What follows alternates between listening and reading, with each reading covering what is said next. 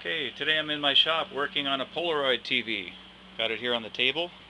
Model number on this one is a, what is it, FLM2610.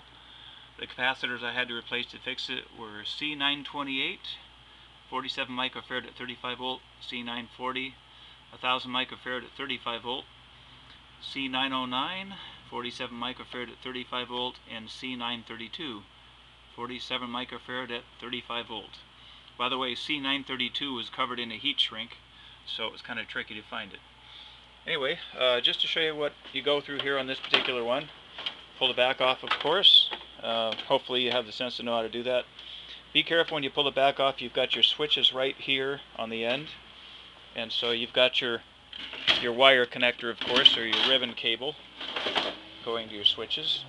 Now, before I could pull the power supply out on this one, I had to lift this up here, so I had to take these screws out on this side.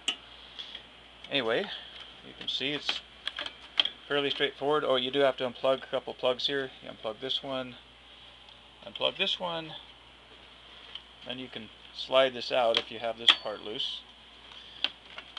Let's see. We're getting there. There we go. I already pulled the screws out of here for the video's sake.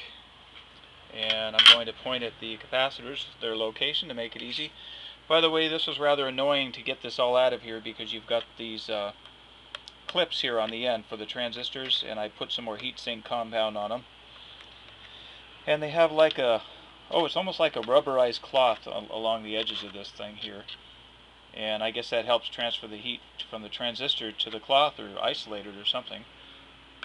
And you've got some more here.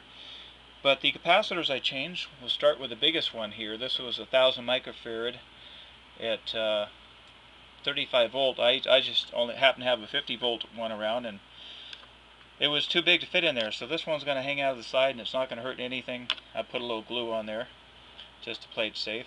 But that one's looking good. There was C940. Let's see if I can find C940.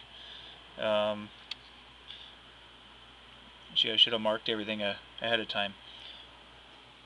Well, I'll tell you what, just to shorten this video, let me just point at the ones I replaced because I marked them green.